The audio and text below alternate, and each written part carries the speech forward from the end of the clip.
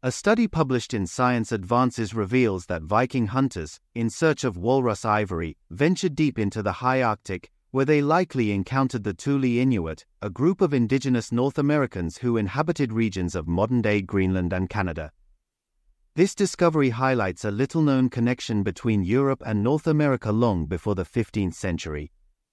In medieval Europe, walrus ivory was a valuable commodity, coveted for its use in carving fine art, religious objects, and luxury items.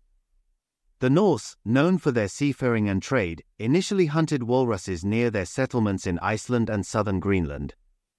However, a recent study using genetic fingerprinting of walrus tusks has shown that the prized ivory came from much more remote locations than previously thought, specifically from the high Arctic, particularly around North Water Polynia, an area between Greenland and Canada.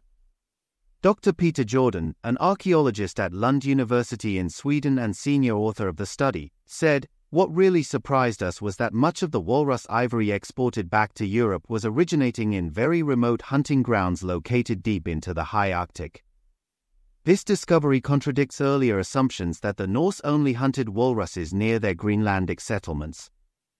The new evidence suggests they traveled up to 6,000 kilometers into the Arctic, indicating not just advanced seafaring skills but also the possibility of interactions with the Thule Inuit. The Thule Inuit were well adapted to the Arctic environment and had developed advanced hunting tools, such as targeling harpoons, which allowed them to efficiently hunt walruses in open waters. While there is no definitive proof of direct trade or social interaction between the Norse and the Thule, the overlapping hunting grounds point to a strong likelihood that they encountered one another. This would have been the meeting of two entirely different cultural worlds, Jordan explained, highlighting the contrasting appearances, technologies, and lifestyles of the Norse and the Thule. This area of the high Arctic was also home to another indigenous group, the Tuniat, or Late Dorset.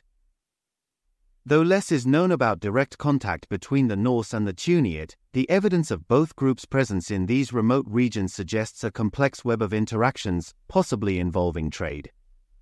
Emily Ruiz-Puerta, a researcher at the University of Copenhagen and lead author of the study, said, "Our results suggest that the relationship between the European Norse and Arctic indigenous peoples, particularly the Thule culture, was more complex than previously understood."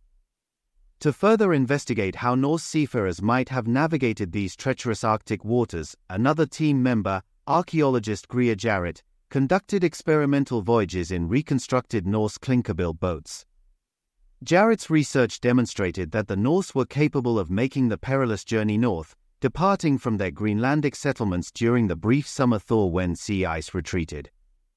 Walrus hunters probably departed as soon as the sea ice retreated, Jarrett explained, noting the tight seasonal window within which the Norse would have hunted, processed, and transported the ivory back to Europe. The discovery of these northern ivory trade routes and potential cross-cultural exchanges has shifted scholarly debates about the Viking Age. Until now, discussions on early globalization focused on Viking interactions with Asia via the Silk Road. However, this new study proposes the existence of an Arctic Ivory Road, a far northern counterpart that connected North America with European markets centuries before the more widely recognized global trading systems of the Renaissance.